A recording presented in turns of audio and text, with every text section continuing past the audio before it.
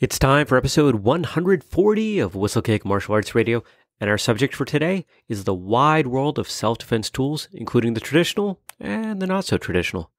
Let me introduce myself. I'm Whistlekick's founder, but I'm better known as your host on this show. My name is Jeremy Lesniak.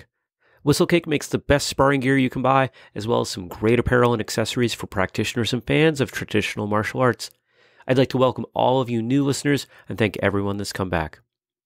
All of our past episodes, show notes, and some other good stuff is available at whistlekickmartialartsradio.com.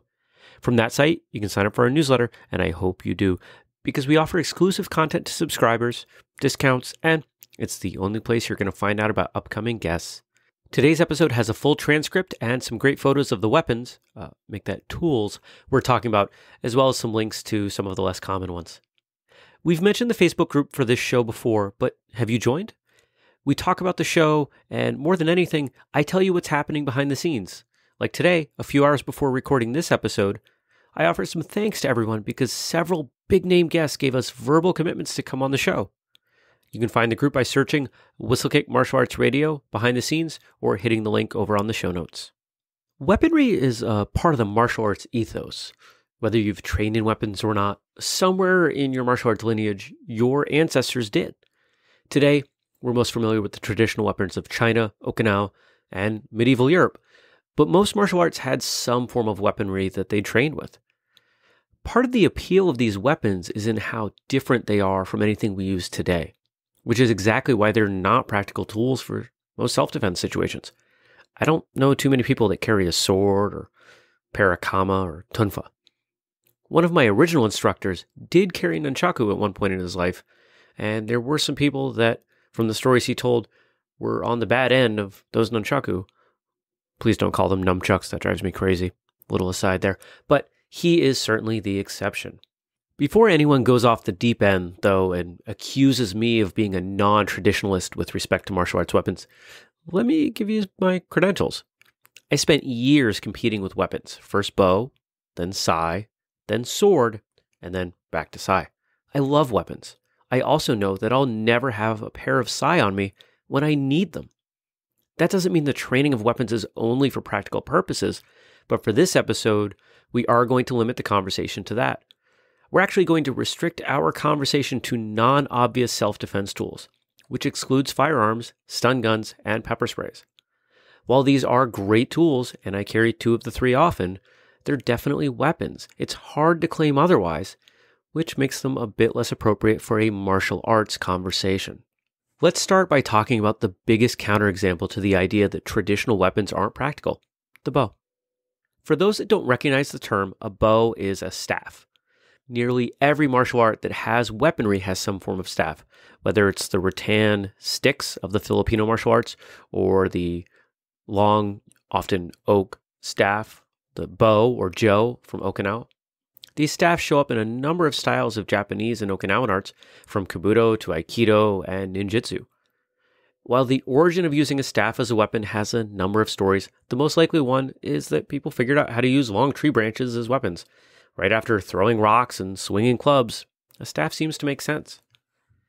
While the usage is rooted in tradition, there are a ton of practical applications, even today. You may not be walking around with a 6-foot pole, but you're likely within close reach of a broom or pool cue, maybe a rake or some other similar object at most times. That makes it an awesome self-defense tool to train with. This is why I've always been in favor of learning the staff as the first weapon. It's practical, and unlike many other weapons, especially the traditional ones, it's difficult to do serious harm to yourself. Knives. More than any other weapon we'll talk about, people carry a knife. They're as multi-purpose as you get, but few people spend time training the use of a knife as a self-defense weapon. While you can't carry one on a plane or through many areas with metal detectors, 99% of the world still allows you to carry a small knife.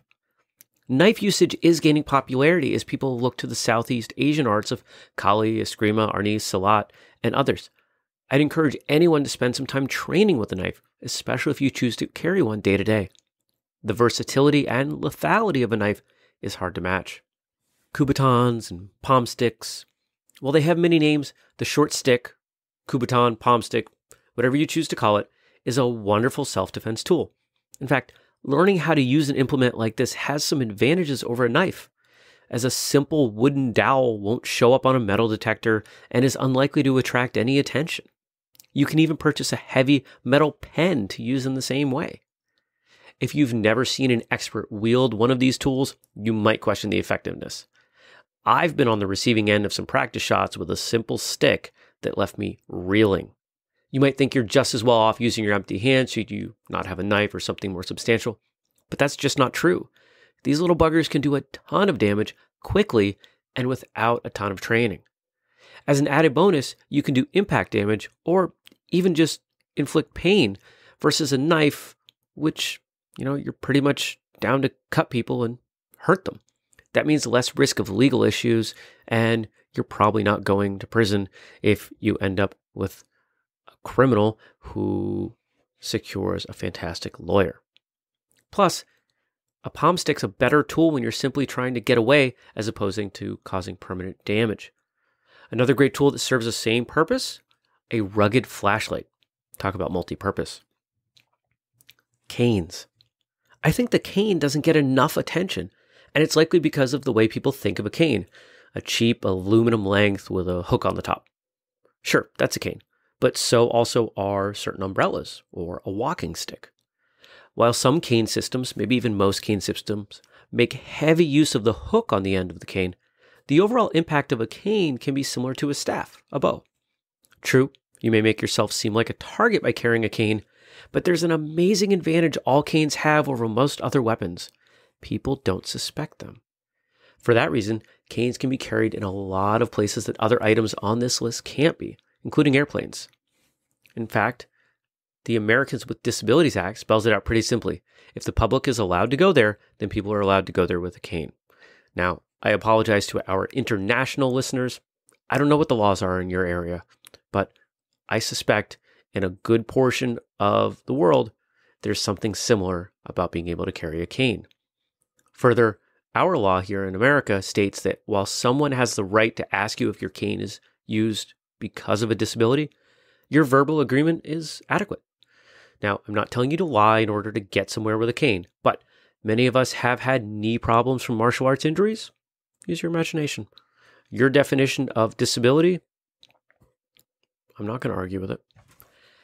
A length of chain or rope. The idea of using a chain or rope as a weapon isn't new. From whips to Manriki Gusari to even nunchaku, if you really want to think about it. Many things in between. Having a flexible weapon has some appeal. How can we take that concept into today, though? A heavy bicycle lock or a chain with a padlock offers real-world function, which is the first step in carrying a tool that you may not want to seem like a weapon. You could wear something around your neck or wrist. Your belt can serve as a weapon, and there are even belts designed for this very purpose. Shoes and modifications to footwear.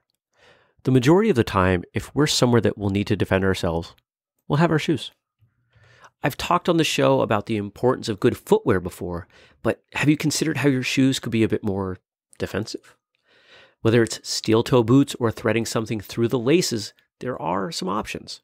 I'm a fan of the Kuba Kicks devices, which actually, here's a tangent not in the show notes.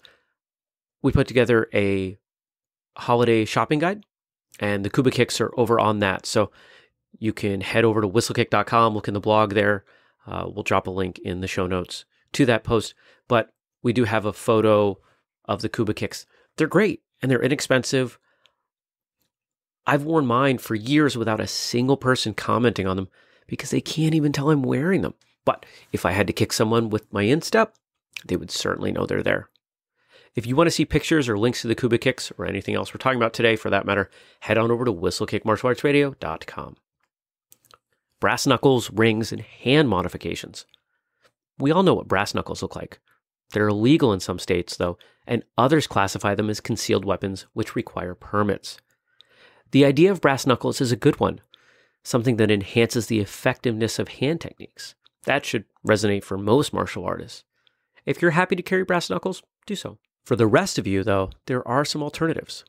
A heavy ring can do similar damage, and you can even purchase some with points that seem more decorative than dangerous. Many keychains will serve the same purpose as something you can thread fingers through to strike or slice at your attacker. Just don't swap out your wedding ring for something new and blame it on me, okay? How about you? Do you carry anything defensive on you?